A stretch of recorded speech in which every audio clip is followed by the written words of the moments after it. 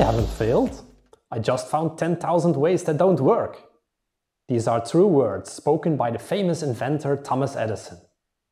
During the phase of iteration, prototypes are tested by users whose feedback is used to generate further ideas that end in a new or at least evolved version of the prototype, which will be tested again and again and so on until it works.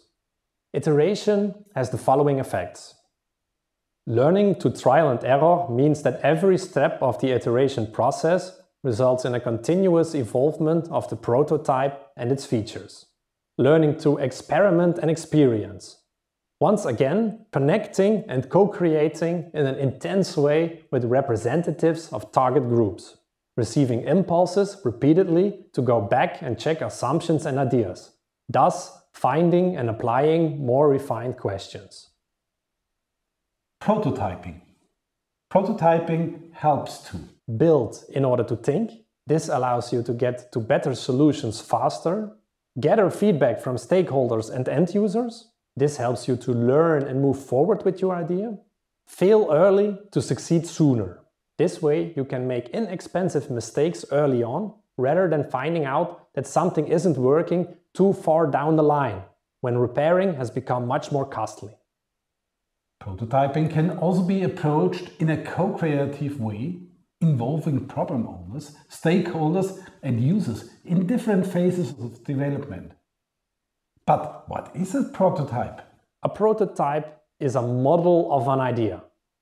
For instance, for a product, service, concept, design or other. Keywords used to describe a prototype are: get tangible quickly, get rough, get physical. Tell your story to the world. It should be self-explanatory and it's the basis for further iterations. Share and reflect. Present your prototype to different users, stakeholders and challenge owners. Consider your audience. Try to recreate a scenario in which your users will most likely use the product, service, idea or concept. How do you share? You might tell a story, act out a skit or create a playful advertisement for your prototype.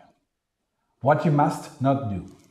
Don't try to sell your idea, don't defend it, don't over-explain how the prototype works.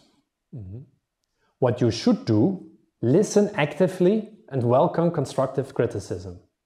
Pay attention to body language. While collecting feedback, make sure that you are not disrupting the user's interaction with the prototype. Find a way to collect feedback that allows you to observe what's happening. And again, some remarks and hints for using iteration in a lecture. Part of a productive learning process is to create artifacts. This can be anything from text to a 3D prototype object.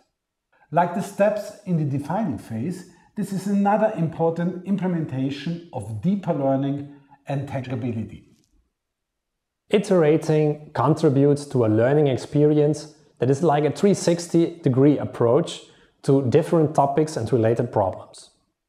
It helps students to perceive their options for actions, to plan them and translate them into action. Design thinking is not about a theoretical approach. Iteration contributes to learning settings that are intensely connected to real-world problems. And it points out ways to tackle these. Thank you for watching. Thank you for watching.